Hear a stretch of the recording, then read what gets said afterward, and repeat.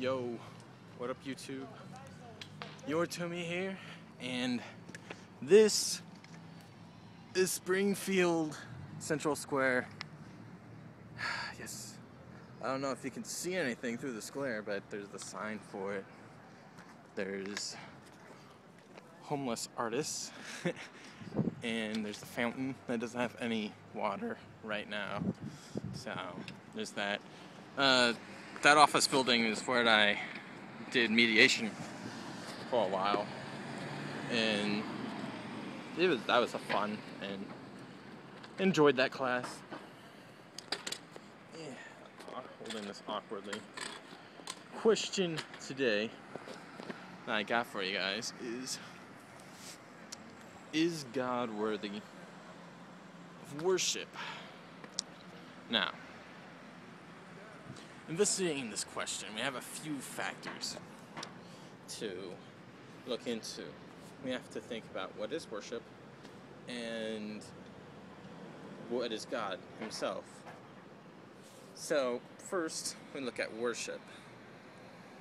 And worship, in my opinion, is degrading yourself or humbling yourself to become part of a whole that emphasizes someone else or something else. It's a really vague concept, but it's like Wittgenstein instead with rules and rule following, I guess. And when you see worship, you know it. So that's that. There's a few things that are my rules with worship. I don't worship something just because it's powerful. I don't worship like Michael Phelps because he can swim really well, or I don't worship America because it's the most powerful nation in the world or in world history. Now, looking at that, I also don't worship things that own me, that rule over me. So I don't worship the president. If I had a king, I wouldn't worship the king. That's just some of the rules.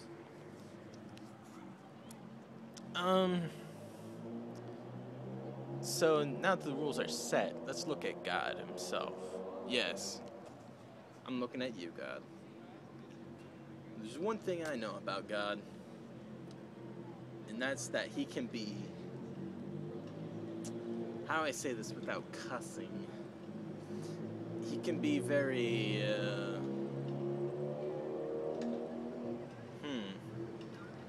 well, let's just say he does a lot of evil things.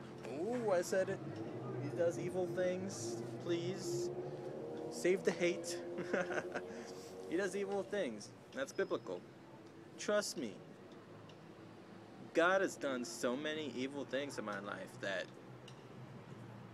it makes me pretty angry sometimes. Some of those evil things, guys, you can relate.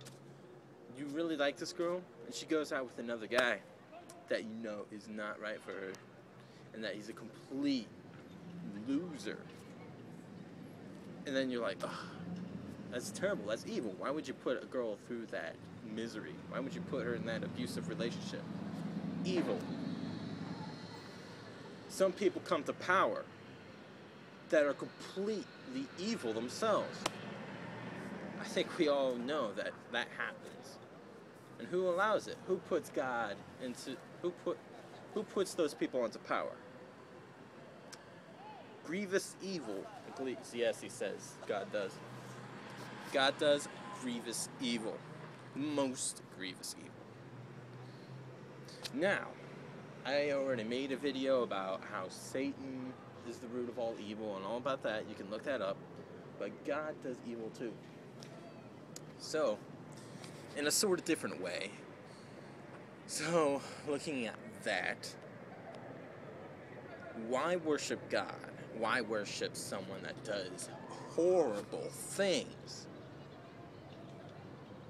It's a legitimate question, right? So, what do you guys think? Should we give him a chance? I think the answer lies into the definition I've already given. I know that God is powerful. God created this universe. God might even be extra-dimensional. But being extra-dimensional, from a different universe, being all-powerful, does that entitle him to being worshipped in the way that we do? I don't think so. Because there's many things in this universe. Many powers that are very powerful, but we don't worship them. And then we see God is good, but God does evil. So I guess that sort of illegitimizes him for on that basis now, doesn't it? I just have one thing, maybe a few other things, and this is in Ecclesiastes as well. The answer to why we worship the most grievous evil doer. The first thing I'm going to take from Ecclesiastes is that God is good. He is genuinely good. He might do evil things, but he does them to do good things. And it's very difficult to explain, but just know that his plans, if you follow them, they might be rough, they might be harsh, but eventually they do end up doing great things. And that is quite a positive for that. This square is always busy. So God is good. Most good that I've ever seen in this universe. There's another thing, and that's the inherently worship-deserving nature of God. And this one I'm borrowing from Rudolf Otto, who is a religious theorist. When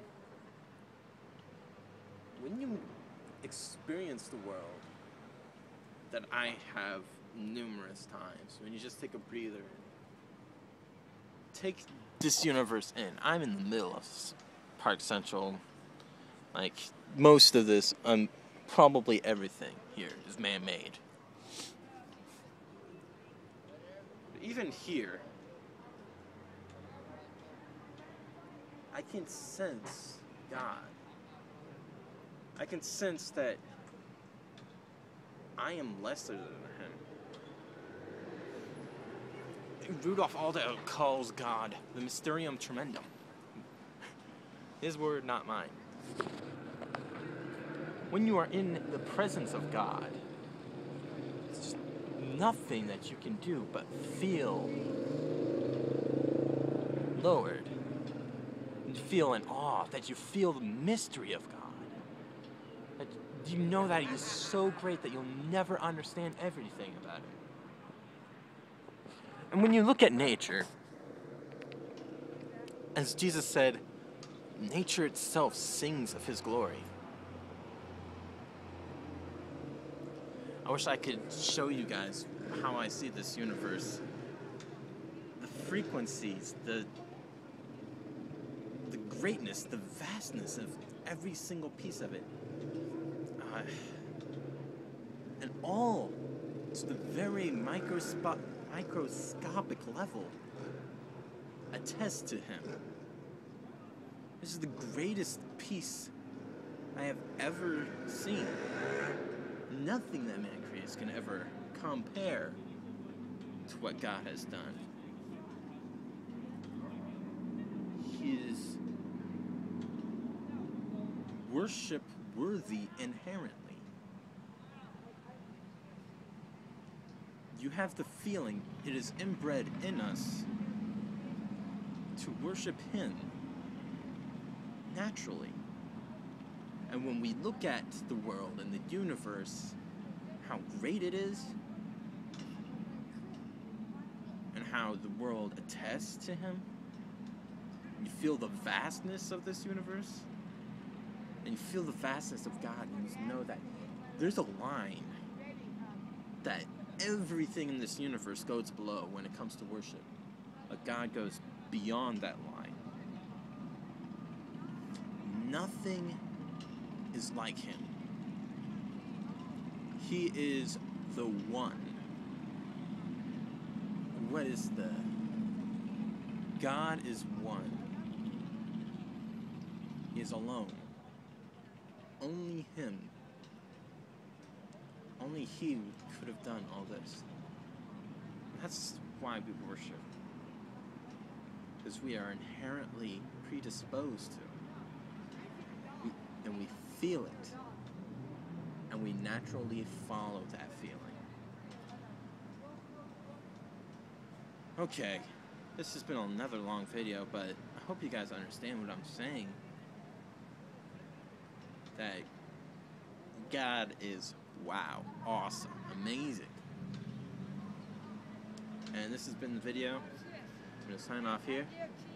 See you guys later. Peace.